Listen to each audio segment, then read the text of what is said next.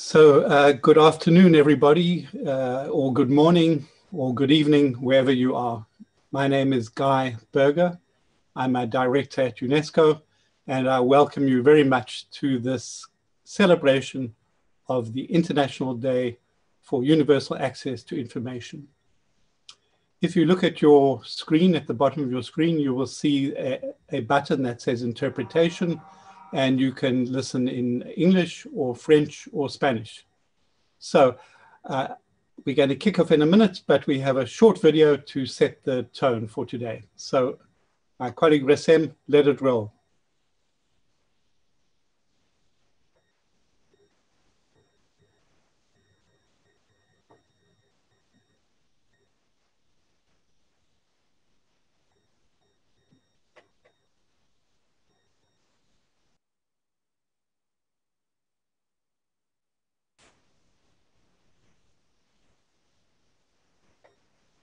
Okay, I think we've got a delay there. Rassem, okay, here we go. To celebrate the International Day for Universal Access to Information, join UNESCO in affirming and reiterating the urgency to respect and maintain the right to information, especially amid the COVID-19 outbreak.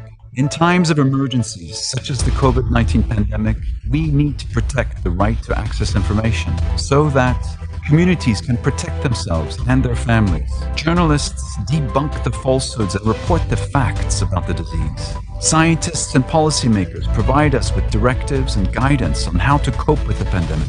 Citizens can know the measures to prevent and mitigate the risks. That's why we need public information without delay, with strong and effective institutions to keep citizens informed.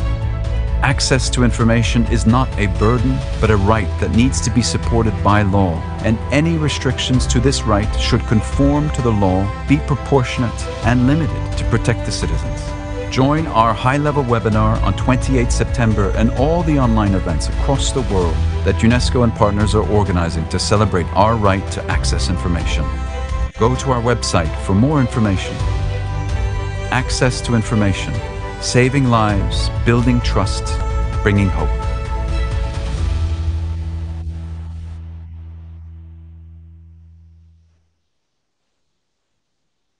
Thank you very much. So for those of you who have just joined us, I welcome you once again and alert you that there is an interpretation facility, English, French, Spanish on the Zoom. Please make use of it. So here we are, International Day for Universal Access to Information, and the panel we have is called Beyond the Numbers, using data about access to information to achieve the Sustainable Development Goals. So, first of all, let me thank the Global Alliance for Reporting Progress on Peaceful, Just and Inclusive Societies, who are co-hosting the session with us. We're interested in one simple question. How is the world doing on access to information, and especially on health issues, which are, of course, the issue of our moment? Who should be interested in this question? How are we doing on access to information? Of course, governments as duty bearers, the media who help enable access to information, companies and businesses, civil society. In fact, everybody should be interested in this question. How are we doing on access to information? And that means, how do we track this? And how do we use the assessments to make change for the better? So we will touch on a couple of questions here in the course of this webinar. One is, how does the monitoring and reporting on the progress to access to information give meaningful insights that are relevant to the Sustainable Development Goals? The second question is, why does it matter that governments should be collecting data on this question? And how can that data collection be used in complementarity with other monitoring, for example, by civil society? And what's the role of other actors like internet companies who have so much data? And lastly, how does the data about access to information feed into the national and international planning, reporting to really make change? So in this discussion, we're going to talk about what needs to be done, where we are, what resources are needed. Let me take a minute or two just to give you a bit of information on the context here. So the United Nations has agreed that UNESCO should monitor what we call Sustainable Development Goal 1610, which is about the adoption and the implementation of legal guarantees for access to information. So legal guarantees are mainly the right to information law, but can be other legal guarantees, court cases, constitutional provisions, and so on. But it's whether countries have adopted these guarantees and, most importantly, how they're implementing them. So UNESCO has been doing this work of monitoring SDG 1610 with kind support of Germany, Sweden, the Netherlands. And the result of this monitoring, we produce in an annual report to the UN Secretary General. And it's part of the discussion that takes place each year in New York at the high-level political forum about how the world is moving or not moving on SDGs. Now, 2 years ago, this monitoring work done by UNESCO was discussed at a committee here at UNESCO, which we call IPDC, which is an acronym, International Program for the Development of Communication, IPDC. This IPDC committee 2 years ago mandated us, the UNESCO Secretariat, to develop a research instrument to better monitor what's happening. And they asked us to report on this. So in fact, we have a report coming up, which the IPDC states will debate in November. IPDC itself, this International Program for the Development of Communication, it has supported many projects over the years that have helped countries introduce right to information laws, helped journalists learn how to use these laws, and more recently, how we can monitor these laws. For example, recently, this IPDC supported the Voz del Sur project in 8 Latin American countries that produces a shadow report on access to information in the region. Now, the good news is that to date, as many as 127 UN member states have adopted these guarantees for public access to information, constitutional, statutory, or policy guarantees. Now, as per our mandate at UNESCO, we are looking at the implementation of these guarantees, and we're using a survey instrument that we designed according to an indicator that goes hand in hand with this SDG 1610, which is public access to information, fundamental freedoms, what the world should be including in its development agenda. So we have a survey instrument, and we administered it earlier this year. 62 countries responded this year. We had hoped for more, but of course, COVID is a bit disruptive, more than a bit disruptive. So of these 62 countries that responded to our survey of access to information, how it's going, almost 70% responded that they do have specialized oversight institutions that have the power to make a binding decision about the release of information. This is good to hear because it signals that there are teeth behind the making of access to information into a reality. But the bad news, the other side of it, is that 30% of respondents don't have this power. And that means that their institutions charged with making information available may be only playing a symbolic role. So of course, there's space to improve this, and there's space for more states, of course, to have these legal, constitutional, and other guarantees. The second finding of this UNESCO research was that only 65% of the respondents could give us statistics about how many requests for information they received from the public during 2019. A little bit better is the response about how long they took to respond to the requests made to them. Most said they are responding within 30 days. However, nearly 1 in 5 respondents said they have no data on how long it was taking to respond to requests for information. So these findings tell us that we should not be surprised to see that in a number of countries there have been particular challenges regarding the provision of information about the pandemic, the reliability, accuracy, and the completeness of this. You can imagine from these general statistics I've given you about if we applied it specifically to COVID. If there are no records on COVID testing and infection rates, And if the results were taking up to 30 days or more, we would be in a very bad situation. Now, fortunately, that's not the case, generally speaking, with COVID. The world is showing that we can keep records and we can improve test result turnaround time. So hopefully these lessons can permeate information access more widely, at least in the realm of health information, for example, vaccination rates, particularly once we get a vaccination, but also in other areas of society where there's such a need for information like about the economy, education, rescue packages, procurement under COVID, and so on. Now, our third finding, significant finding, the last one I'll mention, is that 90% of the countries who responded to our survey have got a mandate to proactively disclose information. This is very, very important because it's not just responding to requests, it's making it available. Now, recently we published what we call the right to information in times of crisis, and I'm going to post the link in the chat. This is a UNESCO publication, which I highly commend. It's short, it's easy to read.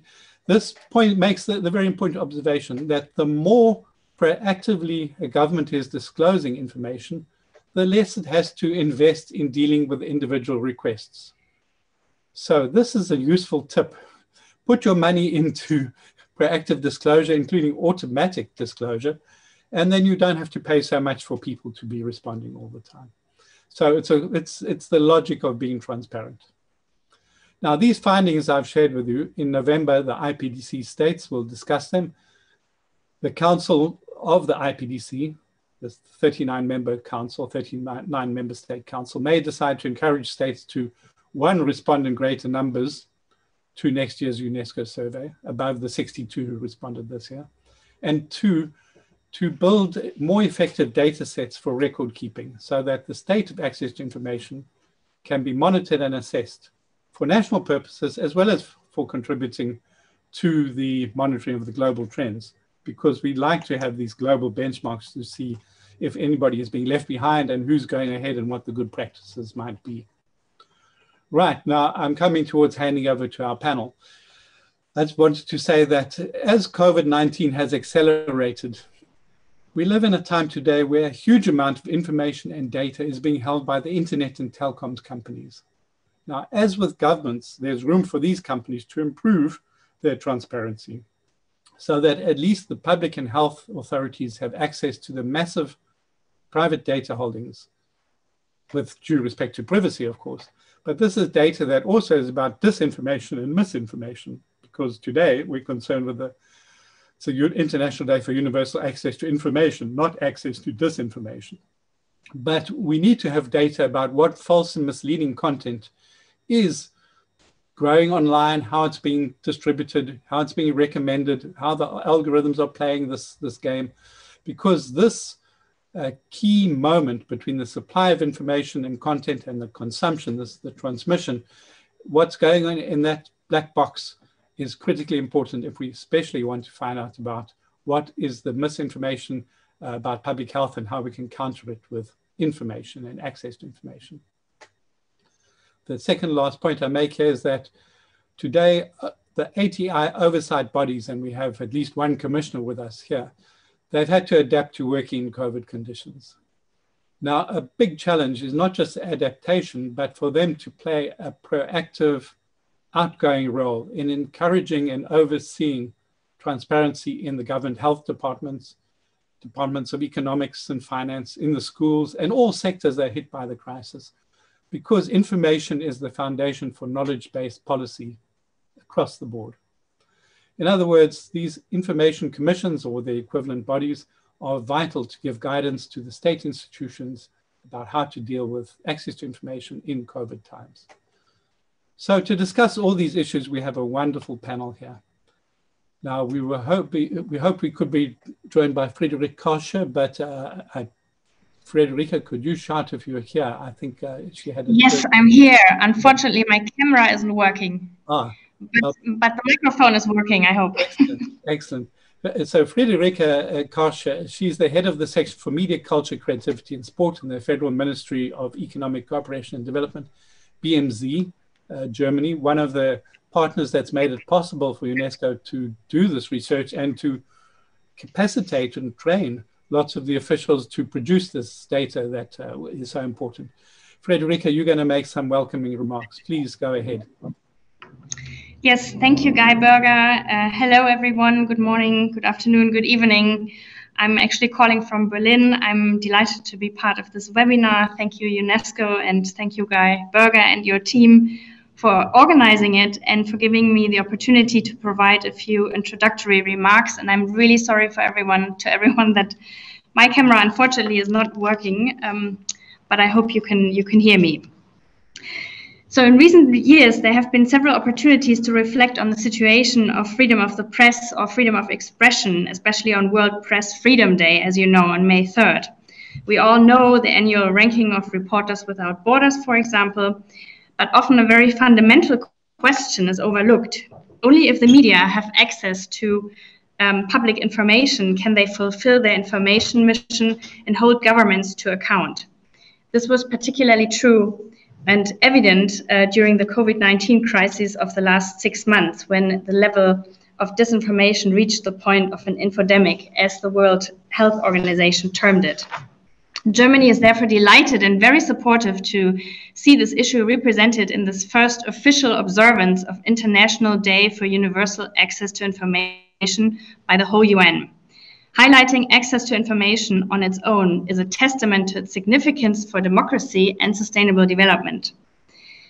ATI, access to information, cannot be seen separately from media development. Basically, two sides of the same coin. Independent media inform the public and speak truth to power only with access to information. So without independent media, the public cannot fully exercise their rights, including civil rights, but also the right to information, of course. So it definitely is an issue of democracy and good governance. Significant progress has been made in the last years, especially the adoption of ATI laws. As Guy has already mentioned, 127 countries have adopted ATI laws with a strong positive trend in the last decade. Since 2010, there has been an increase of almost 50% with 42 countries. And interestingly, according to RTI ratings, or Right to Information Rating.org, a website which rates the legal strength of national access to information laws, has shown that more recent laws are stronger, and the Global South has in general more robust regulations to legally guarantee access to public information than the Global North, which I thought was a very interesting fact. Nevertheless, as we all know, it is quite a way from passing legislation to the effective implementation of these laws. Why? In our opinion, 3 issues: lack of resources and capacities, lack of political will, and lack of data. The good news is all 3 issues can be tackled. Germany has built quite a portfolio on media development. We're engaged in about 30 countries worldwide with an annual budget of around 30 million euros. Via our partners like Deutsche Welle Academy, who you probably know, and I think they're also listening in today, and media NGOs, like, for example, Reporters Without Borders, we actively support the strengthening of ATI implementation. Our approach includes A, the supply side, meaning the governments, and B, the demand side, meaning media, civil society, and the wider public. Just to give you 2 examples, in Pakistan, we have a pilot project where we trained media and data journalism, and we also trained governmental representatives in dealing with information requests. Subsequently, recommendations on how to improve implementation were jointly developed. So we believe in this holistic approach. Another example, in Ghana, local policymakers and civil servants are being trained on how to increase the transparency of their work, the results of which are then set into local standards to further improve the exchange of information on government actions. In addition, and this is, of course, in this context, the most important project to mention, we have established a partnership with UNESCO as UN lead agency on SDG 1610 that Guy has already mentioned. So we thank and support Guy Berger and his team to help improve access to information monitoring in Africa. And in this project too, we are taking both sides into account, governments as well as the media and civil society. This project is actually engaged in 6 countries in Africa, and it's part of Germany's contribution to the G20 Africa Partnership. During the first year, which was basically in 2019, the project implementation focused on engaging local stakeholders in the preparation of voluntary national reviews at the high-level political forum held in New York in July 2019. This was done successfully through organizing multi-stakeholder meetings and capacity development. And I have to share a little secret with you. I've always been a little skeptical when we talk about reporting because it sounds very dry, very theoretical. We talk about numbers, but it becomes clear very soon that they are really the missing link between passing laws and implementing them. It's the information we need. So the second year of this project has been challenging due to COVID-19. As you know, the current pandemic has been detrimental really to access to information. Lockdown measures to curb the spreading of COVID equally affected access to information guarantees and services, which were either altered or outright suspended. In most countries, the response time to access to information requests has been extended, making it harder for media, civil society, and the wider public to scrutinize governmental decisions in time.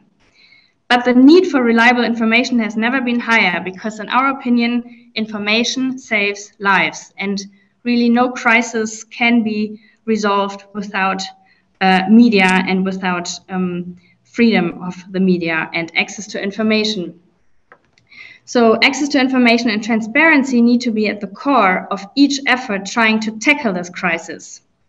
My minister, the Minister for Economic Cooperation and Development, Dr. Gerd Müller, has launched an immediate corona response program and was keen to include media development cooperation in this package.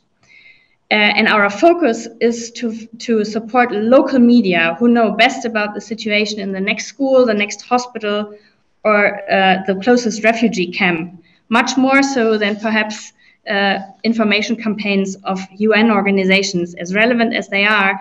But in these times of crisis, we believe that people need to be able to trust and use the media they know, their local media.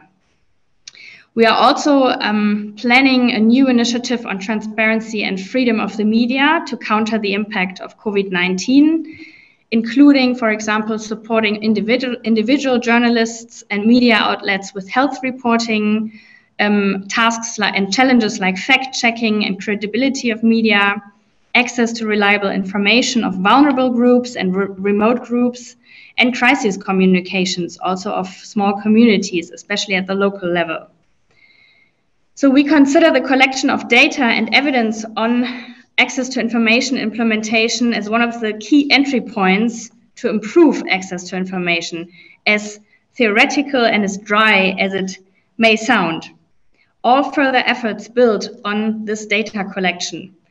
The pandemic, and I'm coming to an end now, the pandemic has shown the effects of a lack of reliable information, and we aim to close this gap. Strengthening freedom of expression equals strengthening media development and access to information implementation. As I mentioned, the approach we believe to access to information needs to be as holistic as possible. Monitoring and reporting on access to information is definitely an area where a lot of work remains to be done. So let's get to work, and happy first birthday, International Day for Universal Access to Information. Thank you. Thank you so much for those very rich remarks. And your point is well taken about the danger of treating this data about access to information as if it was a dry subject that has only abstract connection to reality.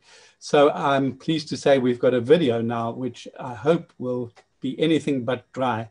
And then we'll go into the comments from the Commissioner, Right to Information Commission of Sri Lanka, Kishali Pinto Jayawardena, because this short video is about RTI in Sri Lanka. And I think this will help us understand the color and the issues and the drama and the people and the potential behind monitoring this question of access to information. So Rasem, if you could roll us the video about RTI, please. RTI in Sri Lanka.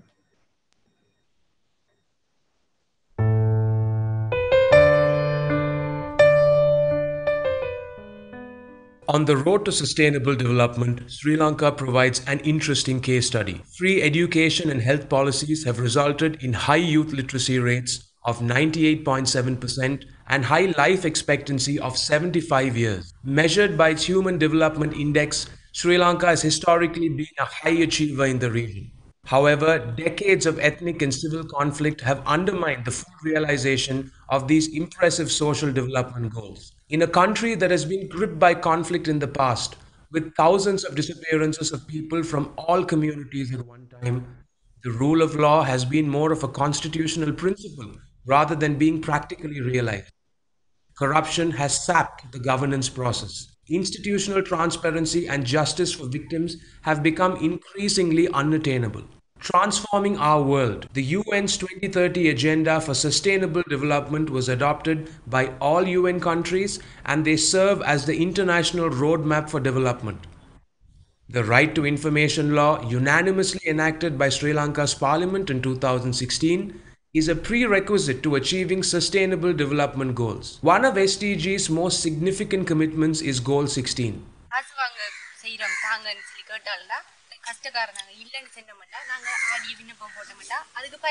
இந்த அரசாங்கத்தால் இந்த தகவல் அறியும் சட்டம் மிகவும் பிரயோஜனமாக இருக்கின்றது. On the long road to recovery, use of RTI in remote villages and urban centers has empowered citizens to challenge the state. Mass movements have been created around issues of corruption.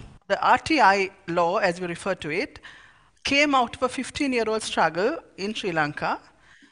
And it was enacted in 2016 August. Sri Lanka did not have a people-based RTI movement. It was a more elite kind of movement in the city. But the RTI law has been used very much by ordinary people in Sri Lanka in very remote places, in very remote parts.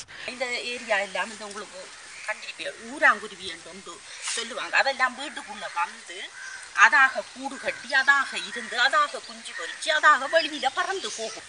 அதெல்லாம் இப்ப இல்லை. ஏனென்று பார்க்கக்குள்ள இதெல்லாம் இந்த tower இருக்கிறதால அந்த கதிர்வீச்சுகளுக்கும் இதுக்கும் உள்ள பிரச்சனைகளால இதெல்லாம் பெருமட்டுக்கு அழிஞ்சு போயிட்டு அப்ப இப்படி இந்த இயற்கையான இதெல்லாம் அழியக்குள்ள இப்ப இதை கொண்டு இதுல வைக்க போகணும்ன்றதை மக்களும் விரும்பல. பிறகுதான் காவலறியும் சட்டம் ஒன்று இருக்கிறது பற்றி நான் அறிஞ்சேன். நான் பிரதேச சபையில போய் ஒரு அப்ளிகேஷன் போட்டேன். விளையாட்டல் நிறுவனத்தோட தொடர்பு கொண்டு அந்த வேலையை இல்லாமக்கிட்டாங்க. We have had instances where information release has led not only to the mere release of the information, but people challenging governance and government itself. A good instance recently in the North Central Province, where there had been major corruption in the building of tanks and roads in that particular area. And because of RTI, because villagers filed RTI applications, they discovered the fraud, and the money was returned to government. The public officials were actually dismissed from their office, and they built the tanks and the roads all over again. Now, this was a good example of the people coming together from a very remote area of Sri Lanka and actually getting on the streets and demonstrating and asking for things to be changed because of right to information. Foundation එක දාලා නැහැ. Concrete එක දාලා නැහැ. ගහලා තියෙන්නේ වතුර එන්නේ ඔක්කොම කඩාගෙන ගිහිල්ලා තියෙනවා. අරකට බලා ගන්න පුළුවන්. මම දෙපාර දාපු වතුර කඩාගෙන. අඟල් 4යි. ඒ කියන්නේ ඉස්සෙල්ලාම දාලා තිබ්බේ අඟල් 4ක ප්‍රමාණයක් කොන්ක්‍රීට් එක. ඊට පස්සේ අඟල් 8කට ගණන්තය අඟල් 4යි. ඊට පස්සේ දැන් අපි අර RT ෆෝම් එක දැම්මට පස්සේ අඩියක් විතර ඇවිත් මේ පස්සේ අවසාන කෙලවට අඩියක් විතර පෙන්නලා තියෙනවා. උරදුරු දෙනගේ මේ පණත්ත නිසා අපිට ඇත්තම ඒ ටික හරි කරගන්න පුළුවන් වුණා. හොරෙන් ගන්න ගියපු සල්ලි රුපියල් ලක්ෂ 15ක් විතර අපි නැවත අර වැඩක් කරගත්තා.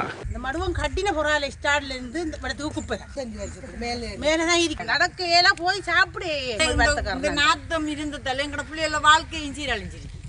எங்கட புள்ளையோட வாழ்க்கை கல்யாணங்கள் வந்து இந்த நாத்துக்கு இது ஆறு பண்றோம் இப்படியும் போய் அதுவும் போய் 2005ல இருந்து எம்பியை கூட்டிக்காந்து படத்துல காட்டத்தவங்க. எம்பியை கூட்டிக்காந்து படத்துல நித்தாட்டி நீங்க கொஞ்சம் இந்த நாத்தத்தை பாருங்கன்னு சொல்லி நித்தாட்டின மேடம். நான் நித்தாட்டினது பிறகு அதுக்கு பிறகு நாங்கள் இந்த மிஷின் அனுப்பவே இல்லை. அதை கவனிப்பார் ஒத்தரும் இல்லை மேடம். பிரதேச சபைக்கு ஒரு 25 கடிதம் வச்சு கொடுத்துருக்கேன். ஒன்றுக்குமா பதில் செஞ்ச போலும் இல்லை கிடைக்கின போலும் இல்லை. அன்னாலும் போம் இன்னொரு போம்னு சொல்லி போட்டு இனி கடிதம் மட்டும் எழுதி நான் போட்டேன். நீ 12 நாளைக்கு கிடையாது பதில் ஒன்று வந்து கேட்டாங்க உங்களுக்கு இந்த வழி யார் காட்டி தந்த நாங்கள் சொன்னேன் எத்தனை காடி தந்திருக்கேன் எத்தனை எம்பிகிட்ட போயிருக்கேன் ஒருத்தர் மணிக்கு நடவடிக்கை எடுக்கணும் நான் அதில் நான் இந்த வழியில் இறங்கினேன் சின்னத்தில் நான் சோறும் அவள் வாங்கின வண்டியை அனுப்பி கொண்டே இருப்பாங்க இப்போ எங்களுக்கு கொஞ்சம் நல்ல நாத்தங்கள் எல்லாம் நாத்தங்கள்லாம் குறவு இப்போ எங்களுக்கு நல்ல குறவு. And RTI became like this thing where you went to it for everything that you couldn't find. Normal service delivery, government permits, car permits, land deeds, whatever. It was basically, sort of seen as a panacea for many, many years in Sri Lanka, and people kept going to RTI Act and filing these requests. But we've handed down hundreds of orders up to now, and public authorities in Sri Lanka have actually complied with the Commission's directives. There's been no public authority that have said, we are not going to obey you, we are going to resist you, we are going to the Court of Appeal, we are not going to give you the information. They have not really said that. They have all complied. Immediately we are sending the reply in anything. In the initial stage, we had some issues, nearly 1 year, then okay. Public interest, personal interest, சில நேரங்களில் information தேவைப்படும்.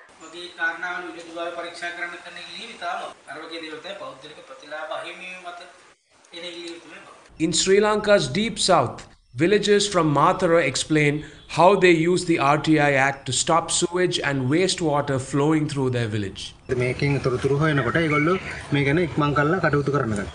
RTI has been a common point of activism for communities divided on racial and communal lines. It has brought the disempowered in Sri Lanka onto a common platform of fighting corruption and changing government policy. In a short period of time, the RTI regime has forced the guardians of public resources to be accountable.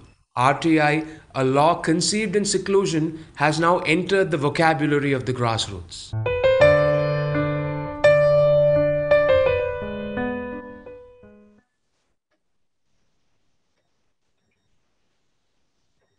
Okay, well, we have with us Kishali, who you saw in the movie, and it's fantastic to have her here live, and I think we can hear more from her about RTI in Sri Lanka.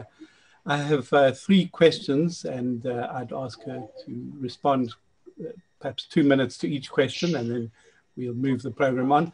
But I wanted to say, Kishali, that in the IPDC, this forthcoming report, which I have here, for this IPDC Council, it is mentioned that in Sri Lanka, ATI has had a specific impact on gender empowerment, which of course is about one of the SDGs. So could you tell us, how does your approach as RTI Commissioner in Sri Lanka, how does the gender issue play out in terms of people using the right to information, promoting the right to information, getting information that is relevant to gender issues? Hello, Guy, and hello, everybody. I'm very happy to be here to talk on this particular day of great importance to Sri Lanka and to the world. Your question is actually quite an interesting question, Guy, because you see the impact of women and the way they've used RTI in Sri Lanka has been a very direct impact to the Commission. See, we have realized after 4 years of the right to information regime working in the country that women are in fact the primary drivers of the RTI movement. They are the people who are using RTI in the rural parts of Sri Lanka, which is a wonderful thing. And basically what we see is that the enthusiasm and the vigor with which women are using the right to information is unbelievable. I just returned from a visit to the southernmost.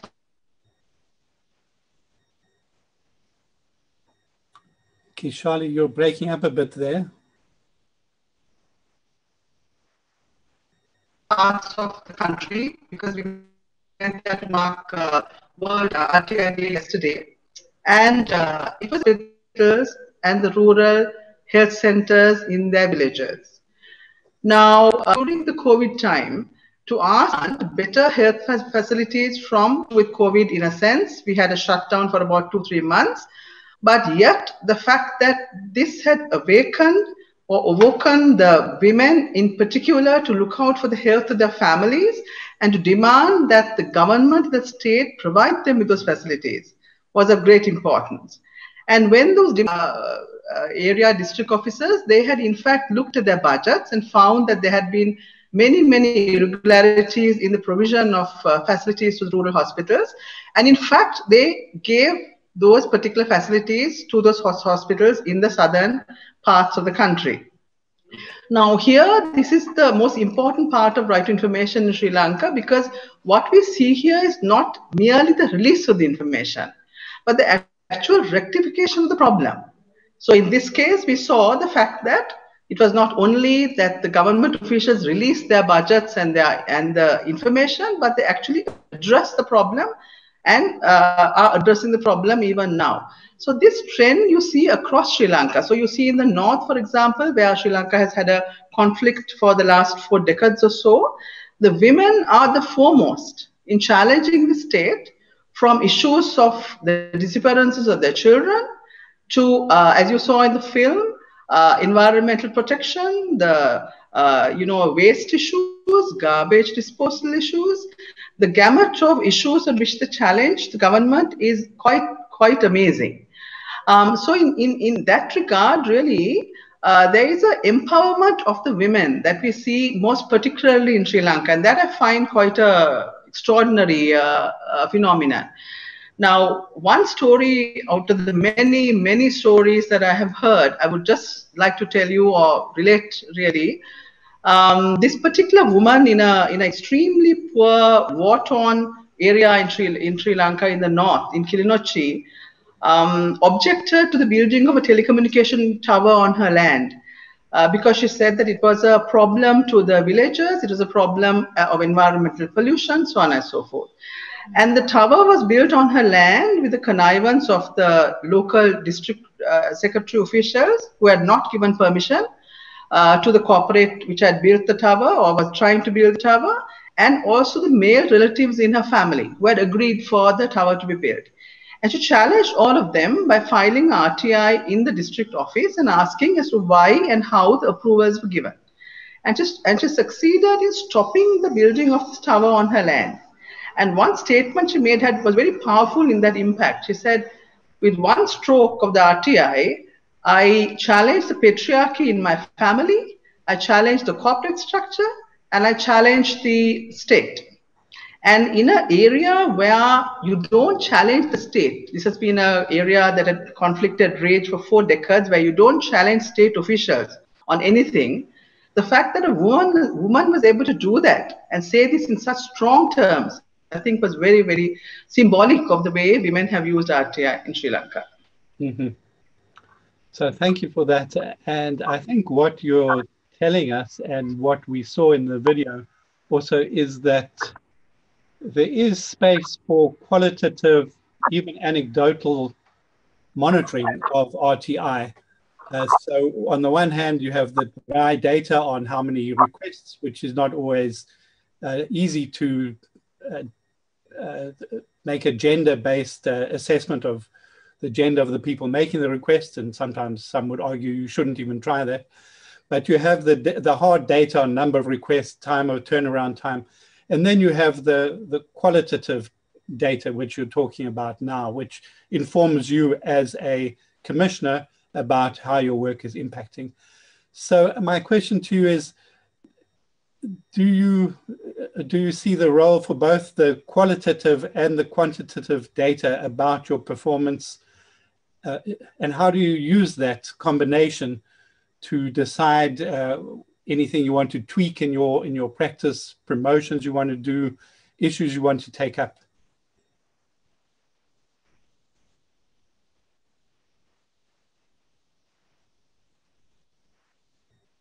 Kishali, I don't hear you.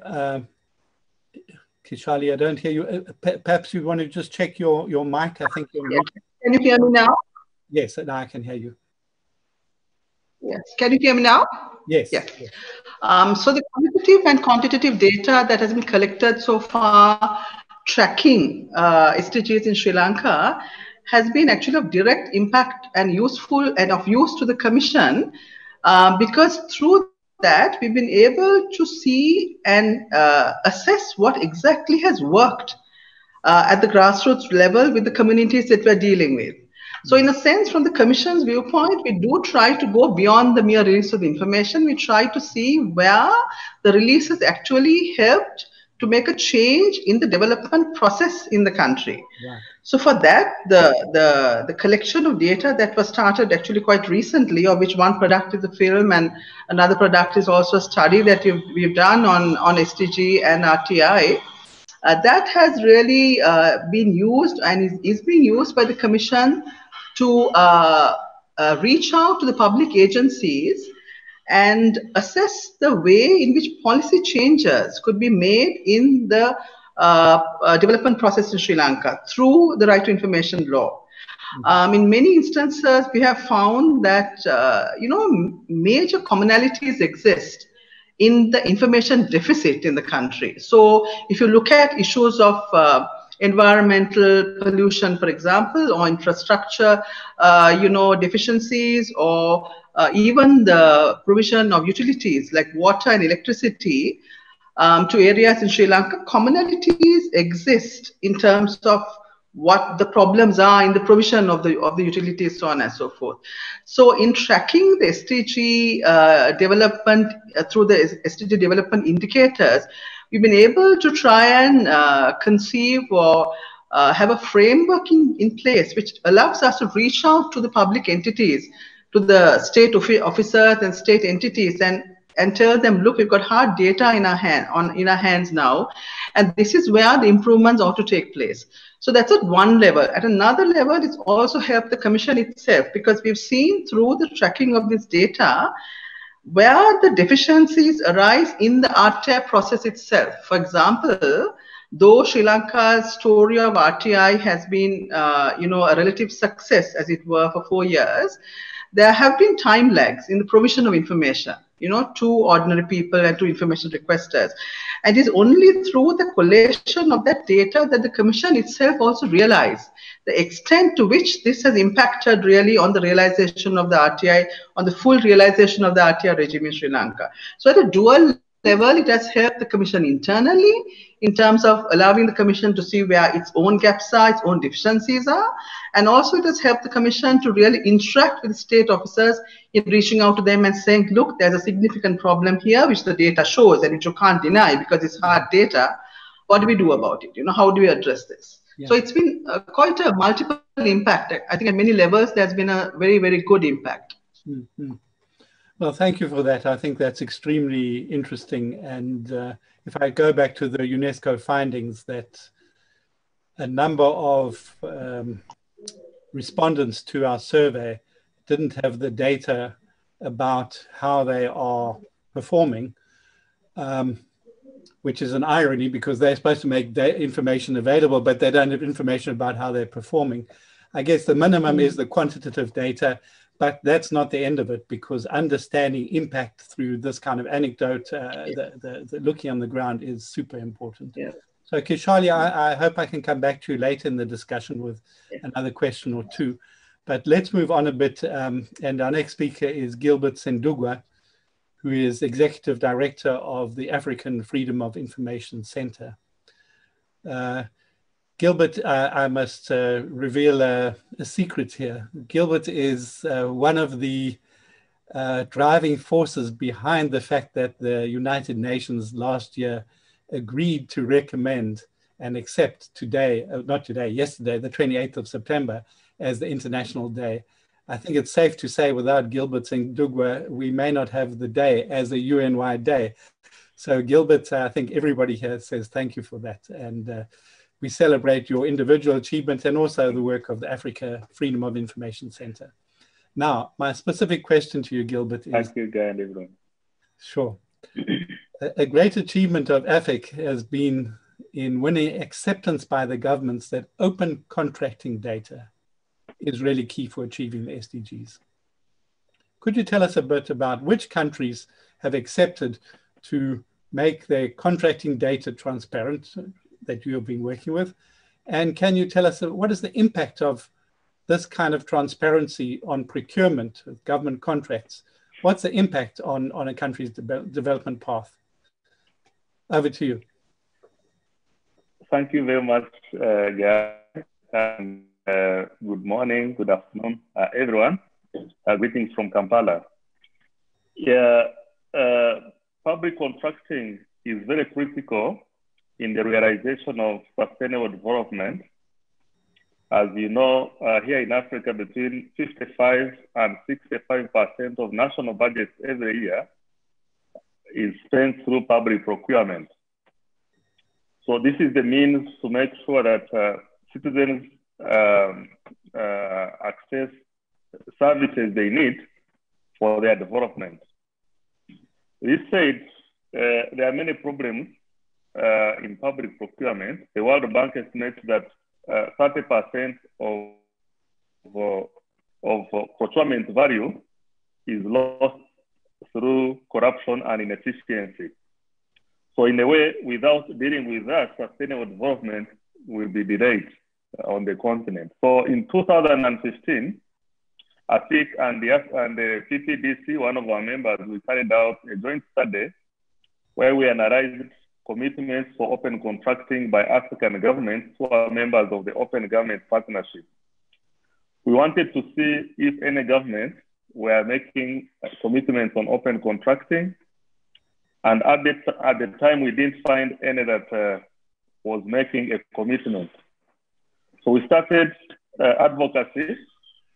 And in 2 years, we had 6 governments making commitments for open contracting, but also others like Uganda, which are not members of the OGP, also came on board and in fact ran very fast than the other countries. So we have Ghana, we have Malawi, Kenya, Nigeria, Sierra Leone, and Liberia as well.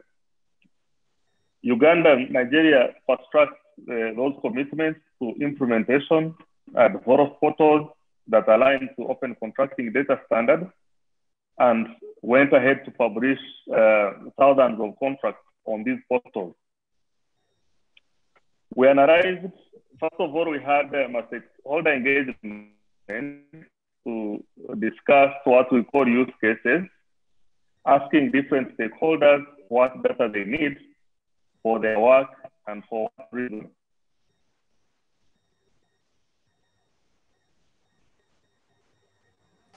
Service monitoring for civil society, efficiency for procuring entities, and value for money for the oversight. So we developed indicators based on this, and then we went ahead in Uganda to analyze the data to see what the data was saying. One of the issues we found that was of significance was that there was high diversion of funds, which means that for every 5 contracts that we analyzed, 4 were not reflected in procurement plans, which is a violation of the law. A number of these do not exist on the ground. A contract is signed, everything is done, but then you go on the ground, the project does not exist. We also, on efficiency in the tendering process, we found that agencies were taking 75 more days than they should take, than is recommended by government, a procurement process, how long it should take. We found on execution of contracts after award, we found that the average was as high as 300. Gilbert, you're breaking up, but maybe I could suggest you just close your video and maybe we can hear the audio.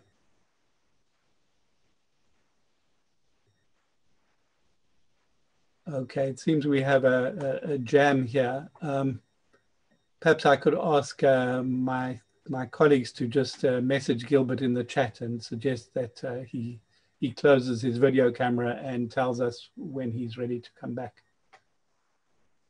So, okay, well, let's move on in the meantime.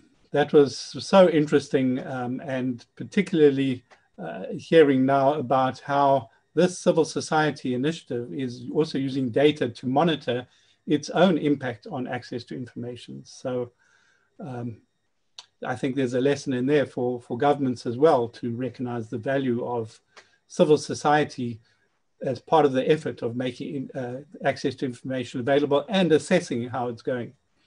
So let's see if we can come back to Gilbert later in the thing, in our webinar. So let's move on then to a good friend of UNESCO, Blanca Ibarra-Cadena, who is a commissioner from NI, that is the National Institute for Transparency, Access to Information, and Personal Data Protection in Mexico. So Blanca, it's wonderful to have you. Thank you so much. And I know you had a whole day yesterday of events in Mexico to really advance using this day on access to information. So just to tell people involved in this, this webinar, if you go to the interpretation button, you can click to English because Blanca is going to speak in her mother tongue, which is Spanish. So Blanca, welcome, and I have a first question to you that I will put in English. I posted earlier in the chat the link to the UNESCO study, and in it it says that in Mexico data is released regularly about requests, particularly in relation to the pandemic. So you are releasing information about how many requests are coming that are linked to the pandemic.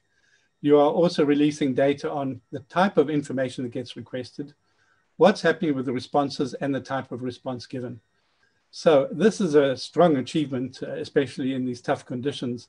Can you tell us a bit more about this issue?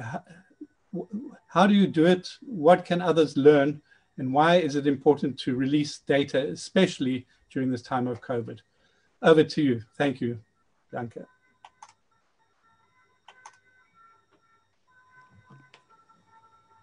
Muchas gracias. Buen día a todas y a todos. Thank you very much, and welcome to everyone. And Guy, thank you very much for the opportunity to share with you today Mexico's experience in this area. Indeed, yes, in Mexico, we've had two very important key moments. The first thing was as of March, where we were looking at how much time was taken to answer requests for information. And this was information collated from the health authorities. And in particular, they have been instrumental in ensuring that we get the data. And then what they really wanted to make sure that that everything could be done to respond to requests for information. The National Institute for Transparency was looking at how long it took to respond and the type of responses and what kind of resources were required. Some key data came out of this, and I think it helps us to see how the Mexican citizenship was actually able to understand their own right to request information, and it actually meant that I think this actually showed us a lot about people's interest, but also it showed that people were taking a very big interest in what they could do to monitor their own health, keep their own health safe, and ensure that they didn't transmit the virus during the pandemic. We've also been able to undertake a kind of exercise in which and people were able to use their right to access information to ensure that they were doing their own part as good citizens to prevent the risks to one another. And there were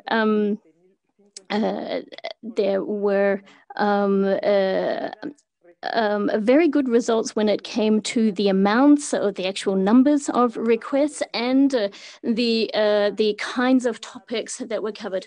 On the one hand, we can see that people wanted to ask information about the transmission rates of the virus, how many cases had been registered in the country, national cooperation, and what kinds of measures had been put in place to fight COVID, what the recovery rates were, what kinds of health measures had been put in place, what kinds of statistics surrounding COVID and other seasonal flu, data also concerning pneumonia and in particular atypical pneumatical, what action plan or protocols were in place to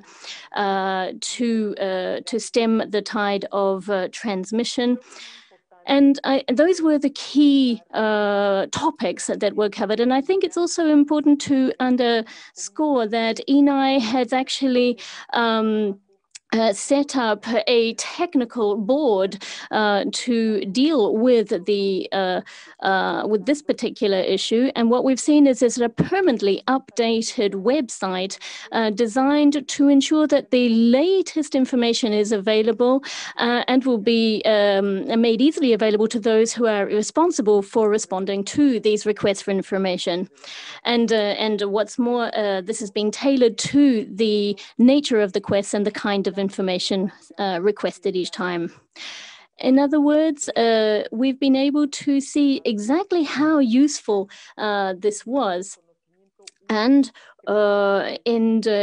always with the focus of ensuring that the information available is timely as useful, because we understand that information can save lives. And that is why it's not only done through the health and through statistics, but also through education. A lot has been done to make sure that all of this dovetails, because this is what we call proactive transparency. For example, there is one website which tries to facilitate people's access to actually guide people to reliable sources of information, and also to look at, we've also been looking at the types of information consultations that are being undertaken. People are very worried. And there's a kind of saturation point that people reach once they get bombarded with too much information, and yet it's not always the right kind of accurate information. And that's why we're looking at the different forms of information campaigns, with events, with radio campaigns, to try to focus on how important it is to have a tight connection between the information that's out there and people's ability to access it. And from the very outset, it's been important to work at a grassroots level, indigenous communities, to make sure that they are able to exercise this right of access to information.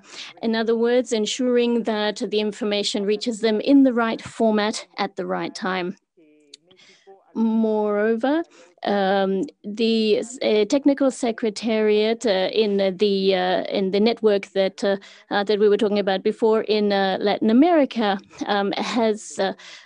means that Mexico really has its finger on the pulse, and it means that we're able to share experience across countries in Latin America. So it won't just remain in Mexico, but will be useful elsewhere.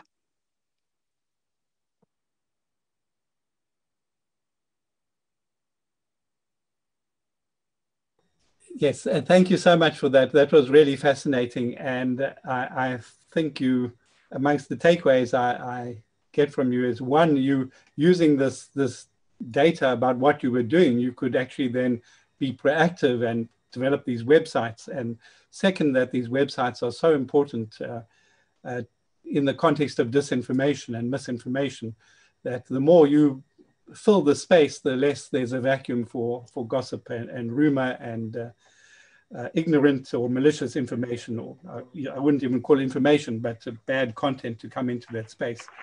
So I'm going to come back to Gilbert in a minute, but I have one more question for you, Blanca, which is that, in your region, you have a unique network of access to information and data protection bodies. You have, I think, 32 members. It's called the RTA. Now, this RTA, you've had many activities, a declaration, but you've also done research there into the performance of RTI bodies in Latin America. You had a project where you measured resources, processes, and the results of transparency. Could you just take 2 minutes and just give us, for example, the top 2 findings of that project of measuring that you implemented? Sí, muchas gracias, Guy. Efectivamente, Yes, many thanks, Guy. In fact, in different Latin American countries in our region, and with the democratic wave we had in the last decades, we've also had a big pickup in the right to information via laws and other public measures for transparency. And we've tried to make sure that RTA played a relevant role. They have committed themselves to 38 institutions in 17 countries. And what we've also wanted to have is this ongoing formal space for dialogue, for cooperation, and for exchange of knowledge. And that this has remained extremely relevant, particularly in this time of pandemic. We're saying in our region of the world, months or weeks afterward, after the first cases of COVID, we've been able to prepare in such a way that the organizations whose goal or mission is to guarantee rights has also been able to be in close communication with the authorities, and then at the same time not expose people to this risk, given all the needs for transparency that we have. And from 2011 onward, from the time this network existed, 13 countries in the region had a specific regulatory framework, and now there are 18 that have this type of standard setting. There are also 15 countries in the region which have organizations which guarantee a right of access to information. And many of the organizations, like our Mexican one, are institutionally autonomous. We're autonomous from state power. We have an autonomy that is given from the Constitution, which is our Magna Carta. There are regional bodies which have consolidated various different initiatives, including a metric for transparency, which is one of the most important projects to identify and to allow us to show in different regions of Latin America how progress is being made in the subject, how things are proceeding in general when we're talking about the right to information, with a model of documentary management that allows us to have a toolbox for legislative transparency, because we need to talk not just about executive branch transparency, it's also important to talk about open justice and parliamentary transparency, which are also necessary. We've had a focus on gender transparency in politics as well, particularly with groups that have been traditionally excluded from development processes. And all of this is related to the subject of the measurement medal that we have rolled out with the Eurosocial group. It is a tool which is rounded off by each country's own contributions in the years 2008 and 2009, which has allowed us to identify strengths, weaknesses, challenges, and transparency policy. Generally speaking, and to conclude, Guy, we have been able to observe a high level of determination in formal aspects, and we've also seen 7.2 ranking on a scale of 10. And we already mentioned this before, we need to look at the level of implementation of laws. It's not enough simply to create laws, although that's important. We also have to see how these are implemented, the social impact that those laws have. And to this end, I think we have lower level of results, only 5.3 on the same scale. which shows that effective implementation is lagging behind in the legislative framework of our countries. Well, thank you for sharing that. I think that, again, that's really fascinating. And it just points to the value, I think, of taking an approach to monitoring access to information beyond individual countries, because there's so much good practice and good experience to share, but that depends on having some comparative data across different countries. So let's come back to Gilbert. And Gilbert, maybe you just want to put your mic on, but not your video camera, just so we don't lose you again. For sure. It's all about the disconnection. No. These are the realities. So I also wanted to just say that this UNESCO survey that we did, we had 24 countries responding from Latin America and the Caribbean. And thank you to this RTA network and Blanca for helping us get those responses. And then in Africa, we had 20 countries responding, and thanks to AFIC for helping us in getting those responses. So my question to you, Gilbert, is how can we support African information commissioners or equivalents to be better capacitated to monitor access to information and encourage their governments to resource them and to take this seriously in the SDG process and the SDG reporting? Yeah, thank you very much. Data management, including correction, keeping, and retrieval, is very critical in empowering information oversight bodies to perform their work, whether it is capacity building, providing feedback to ministries, departments, and agencies, or reporting to either legislatures or UNESCO. The quality of record keeping and retrieval is very, very critical. Now, this said, especially in the African context, information commissions and MDAs are very challenged as far as record keeping is concerned. Now, one of the issues that needs to be addressed is the issue of standardization of record management for purposes of access to information. Now, this is very critical because the access to information laws provide statutory timeline within which information should be disclosed. Also, within which various actions should be made. For example, annual reporting by Commission to Parliament.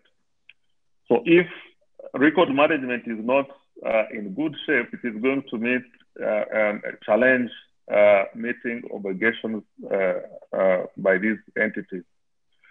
So one of the issues that could be done is to engage bodies like the African Commission on Human and People's Rights and maybe UNESCO to come up with guidelines for record keeping and in the context of access to information. Side by side with this is a capacity building to make sure that these commissions have space, they have the right equipment, people, and skills for records management. Mm-hmm. And they should be able to transfer this also to ministries, departments, and agencies that are covered by access to information legislation. Now, looking across the information commissions in Africa, this area has not yet been profiled as part of a critical part of implementation and overseeing access to information. I think networks like ours could play a role there in advocating, number one, for guidelines, but also profiling the needs for capacity in record keeping and management so that the commissions can play this important role. Mm-hmm. Also, MDAs, you find that the capacities are very low. And maybe in an environment of scarce resources, negotiating this is not easy. So civil society organizations and networks working with information commission could profile this issue so that the key decision makers in allocating resources see the need, because agencies are not going to be able to comply if the quality of record management is very, very weak. Mm-hmm. We maintain the other area that we could work with or support is knowledge management. Each year for the 3 years, 2015, 14, 15, and 17, we undertook study on the status of access to information implementation in Africa. The last covered 23 countries. Maybe a study like this focusing on records management could provide a basis for discussions and engagement so that solutions could be found. We have members, a network of 41 members in 22 African countries. So we have a network and reach that could help to address this issue. So those are some of the ways through which we could be of assistance to information commissions and stakeholders in this space. Okay, well, thank you. I think that was inspiring and creative, and we need to follow up. So thank you, Guy. I see we have some Q&A, and I would just like to ask our key panelists, Kishali, Gilbert, Blanca, and we're going to come to Julia. Now, if you can also look at the Q&A and see if you could give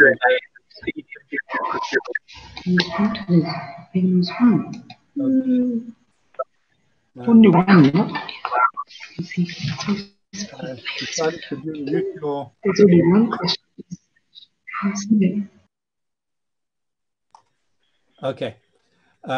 Yes, so if I can ask the speakers so far to look at the Q&A and see if you can answer electronically, and maybe we've got a few minutes to have some comments on them as well. But I'd like to ask, we still have two more speakers. And so let me turn and give the floor to Julia Kircher, who is senior expert at the UNDP Oslo Governance Center and the Global Alliance for Reporting Progress on SDG 16, which is peaceful, just, and inclusive societies, under which this access to information comes. So thank you, Julia, for joining us and for co-hosting this event with us. I'm sure in 2 sentences or 3 sentences, you can tell us what is the Global Alliance. But in particular, I'd like you to then go on to tell us about a pilot initiative you have in 7 countries where you are seeking to persuade and convince governments to integrate SDG 16 into their national development planning. So Julia, please, can you respond? Thanks so much, Guy. First of all, thank you very much for partnering with the Global Alliance for this event. It's a pleasure to be part of it. As you said, the Global Alliance in a nutshell is an alliance of member states, civil society organizations, UN agencies, including UNDP, for which I work, and the private sector, which is quite rare to have an alliance that includes also private sector actors. And the focus of the Global Alliance is not only SDG 16, but monitoring and reporting progress on, or the lack thereof, of course, on SDG 16. So among the networks that work on SDG 16, the Global Alliance focuses on monitoring and reporting, which is why it's very relevant here. The initiative that you mentioned, we call it the SDG 16 National Monitoring Initiative, actually includes now more than 10 countries. It started off as a UNDP initiative, but it has become a Global Alliance initiative because it's so aligned with the objectives of the Global Alliance, and it really draws on all the members and the UN agencies and other members of the Global Alliance. Now, let me take a step back and speak a little bit about what the hurdles are, what we found the hurdles are in measuring SDG 16 at the country level, and using those results in national planning processes. And here I'm drawing on the National Monitoring Initiative, but also on other reports. For example, the Global Alliance report that came out for the High-Level Political Forum last year, and an interesting report of a South African think tank that looks at measuring SDG 16 in Africa. And I'll share those resources. I'll summarize here just to mention a few. What's most often mentioned as a hurdle is, of course, and we've heard this today already, is political support, political will, and sensitivities around SDG 16. And that's true because the SDG 16 particularly includes issues that are very, that are opaque often, that happen, that are sometimes criminal, that are not happening out in the open, right? Like corruption or so, or violence. Now, one can get hung up on this and say, oh, this is such a problem for monitoring SDG 16, but there are other issues that are also hurdles that can actually help overcome this, we find. So one aspect that we find is that there's a real need for SDG 16, but also for other goals, but perhaps more so for SDG 16, to become nationally relevant, because these big topics like corruption, violence, and so on are scary. So it's very important for national actors to make them tangible and resonate at the country level for the policy context and for people in the country. Mm-hmm. That's why in a lot of the pilot countries that we're working with, the first step was often to nationalize the indicators, to adapt them and see what is already being measured, what are the topics in the country that are relevant under SDG 16. And I'll just give you an example from Uruguay, which clustered the SDG 16 indicators into 4 topics: violence and security, access to justice and rights, transparency, governance, and access to information, so specifically there, and then participation and inclusion. So they clustered these topics in their own way so that it resonated with issues that are relevant in the country. So that's national relevance. The other one is funding. A lot of the, in fact, 13 of the 23 SDG 16 indicators require surveys to get the data. And surveys are always expensive for countries. So that's also a sort of a stumbling block in many cases.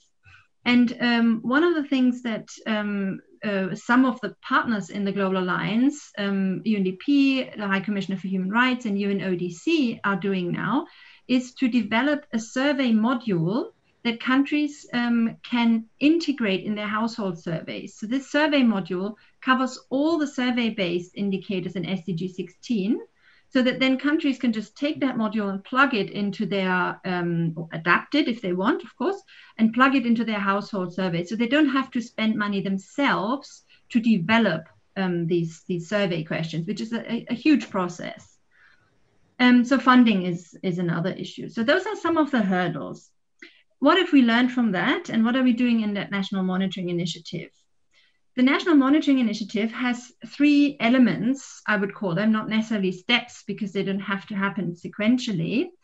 And those 3 are identification of indicators and data that exists in the country, indicators that are relevant, as we said, data that exists or that is required. Then a key second step, if it hasn't happened right from the beginning, is stakeholder engagement. So involving different parts of society, different types of actors to see, are these indicators and is this data the most relevant? Is this all we have? Are there other data sources? Are there other indicators that are relevant? So stakeholder engagement. And the third element is institutionalizing this process. So setting up, for example, report card, scorecard exercises, so that the monitoring of SDG 16 happens not only once when there is a voluntary national report coming up, for example, but regularly. So what, in a nutshell and in summary, this methodology draws or builds on these hurdles, these challenges around SDG 16, and helps bring key data actors together to also ensure follow-up and accountability on how that data is used. And actually, several of the countries in the National Monitoring Initiative have already used the results of the initiative pretty quickly, actually, to draft SDG 16 chapters for their voluntary national reports. That was not the intention, actually. It was just meant to support them at the national level, but they leveraged that. Mm-hmm. Well, thank you for that. It does, I think you made the point that if states have this data, for example, if there's data already on access to information and how it's going, then it's easy to populate a survey because you've got the data, you've got it for yourself. A survey is just nice to have to show internationally how you're performing, but for your own domestic purposes and your own institutional purposes, to have that data on a regular basis is really the name of the game, and that's what we have to try and work towards. Now, you mentioned obstacles, and I'll share with you and the people on this webinar that UNESCO had an experience of an obstacle when we were trying to collect data for the survey. That we sent the survey with our partners at the UNESCO Institute of Statistics to the official SDG bodies, which are often statistics commissions. And in some cases, they said, well, we don't have this data. We're not collecting it at the national statistics level. And meantime, we knew that actually there was an information commission that has the data, but they're not linking up. So here's my question to you.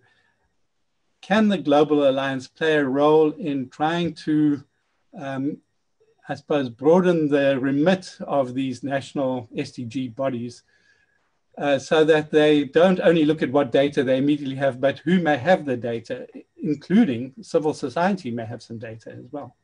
What can the Global Alliance do there? Yeah, and that's actually one of the reasons, almost, I would say, that the Global Alliance exists, to bring these different data actors together. One aspect is, of course, national versus international data. Is the country producing the data, or is an international body producing the data, right? And there, I agree, it's already very important that information and data is generated at the country level to make sure it's owned and not just sort of showcasing a country, right, independently. It has its remits, but it's important that data gets produced in the country. Now, who produces the data in the country? We often, and I want to mention these terms because they're often difficult to understand. We often talk about official versus non-official data. And often that's understood as being government data versus non-governmental data. But that's actually not really the case. Official data is, and the statisticians amongst us will know this much better than me, official data is really the data that the statistical system in the country has accepted as official data. So very often that is the data that national statistical offices collect. And there you may be right, they might not collect everything that's needed. But official data can also be data that is produced, let's say, by a university or by an NGO, if it's been produced in collaboration with, let's say, the statistical office, so that there certain standards are adhered to, that data is solid and reliable, so there's certain quality assurance, right? And if that happens, if that collaboration happens, then non-state actor data, let's say civil society data, can become official data for the country. An NGO then has to decide, of course, if they want that, or if they want to sort of sit outside the statistical system and say, we don't agree, or we have alternative data. But that data, non-state data, can become official data. I think it's an important point, because it means that that collaboration is so important. And the Global Alliance has just, we're helping with the National Monitoring Initiative, we're helping countries do that through that stakeholder engagement step. But there's also guidance forthcoming and existing already, and I'll share that as well. The Global Alliance just released a guide to report on SDG 16 in VNRs, and it has a whole section on how to collaborate with different stakeholders on data. And there are very useful examples in there. For example, how the Kenyan National Human Rights Institution, which is often very similar or has a similar setup to Access to Information Commissions, worked very closely with the National Statistical Office to identify vulnerable groups in the country, right? And share data on that. So that's a very useful example to learn from. We also have an example from Sri Lanka in there. So, people are free to browse it and to see what they think about it. That's that guide. That I need to, jump in now to ask you to wrap up because we need to come to our last speaker. Yes, and actually this is just like a little bit of a commercial that because we have one resource forthcoming. It's a guide to help countries use the voluntary national reports to feed the results into the policy process. So let's say the post-VNR step, not just focusing on the VNR, but afterwards. So those are two key resources that I'll share. Thank you. Please do post them into the chat. And your point about this cooperation, I think, is, of course, SDG 17 about partnerships. And partners don't have to agree on everything, but they can find common ground under this agenda. And they can retain their right to have their own independent voices as well. So let's hope that we can get these partnerships for access to information. Now, I have great pleasure in asking Ambassador Hans Wesseling, Permanent Representative of Netherlands to UNESCO, to help us make some closing remarks. I hope some of the panelists have been able to respond to the Q&A because we don't have time for live Q&A, but please, there is that possibility. The Netherlands, as I mentioned, along with Germany and Sweden, have been super supporters of UNESCO in trying to roll out this work. So Ambassador Wesseling, the floor is yours. Yeah. Well, thank you very much, Guy, for asking me to participate in this, for me, extremely educative and interesting meeting. Certainly because I will be one of the ones that will be participating in the IPDC Council in November. So I have to say a great deal of my homework has already been done by all the very valuable speakers during this program, making my life slightly easier than it could have been before IPDC. Your main question was how can ATI, access to information, effectively contribute to achieve SDGs? Let me just say as more general remark is that we're living in a tough time for ethics and for norms. That means we're living in a very tough time for UNESCO. And the flip side of that is that UNESCO can now really prove that it is the conscience of the UN. I mean, it's a tough time, yes, but UNESCO can help show us the way. Sometimes I even think that with ethics and norms, we are getting close to bankruptcy. Now, there's one very famous man who said something about that, Ernest Hemingway. He once asked a millionaire, how is it that you became bankrupt? Well, he said, there are two phases. First, it was gradual, then it was sudden. Now, the tipping point is between those two. We are very far on the gradual, we're not yet in the sudden, and I think with a certain sense of urgency, UNESCO should pick up on its original task and guide us away back to ethics and norms again.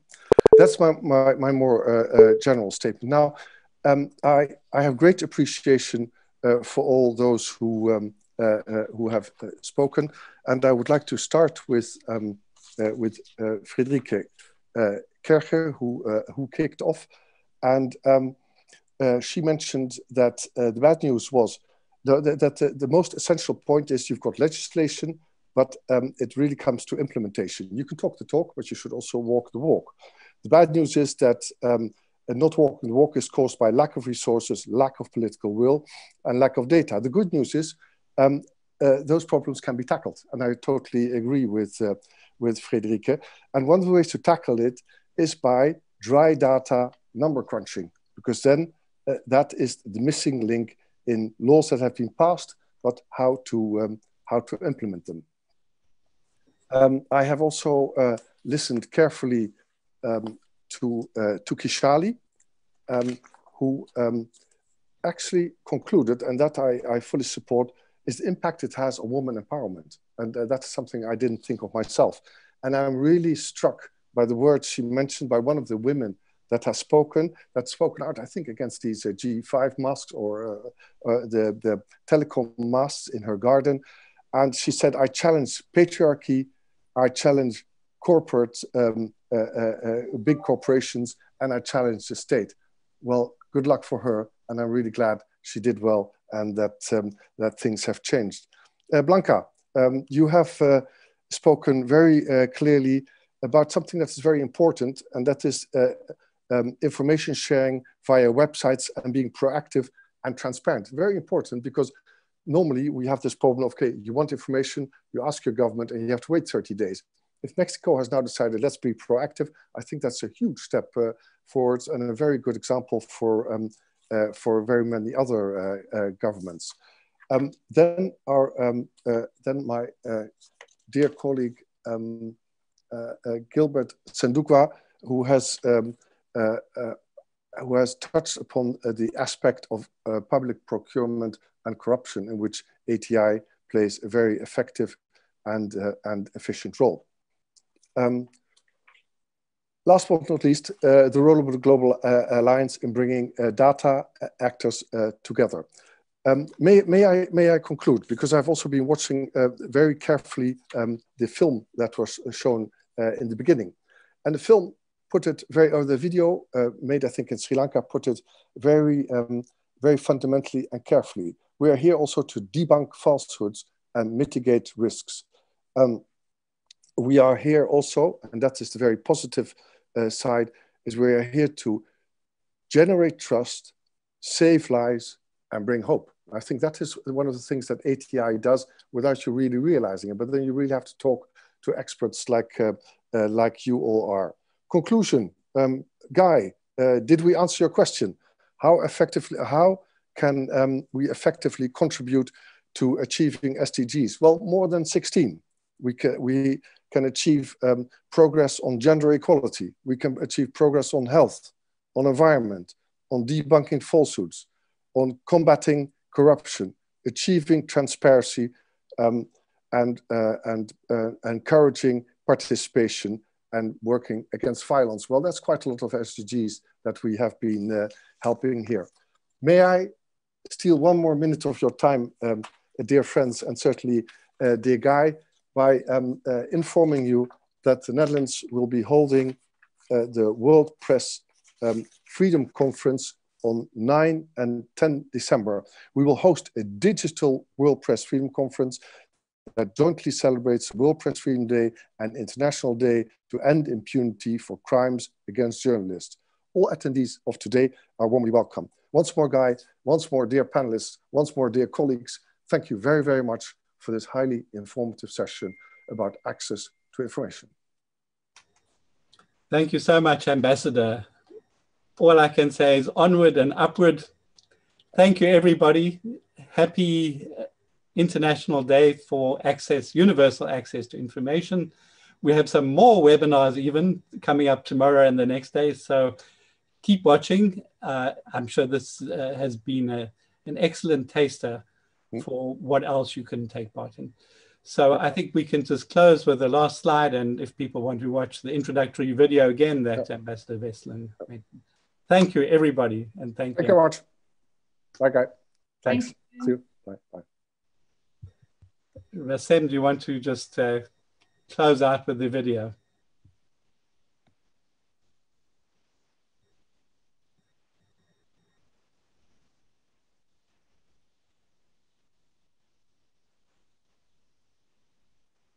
Okay, I see it's coming.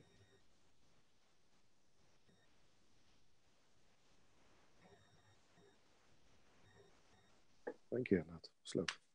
Yeah. Okay. Well, it's not essential. We did see it at the beginning. So, super. Everybody have a wonderful rest of the day, and we'll keep in touch. And let's keep pushing access to information, monitoring it, getting to grips with how the world is progressing, especially in COVID times, about access to information, which saves lives and can bring hope. Thank you. Goodbye.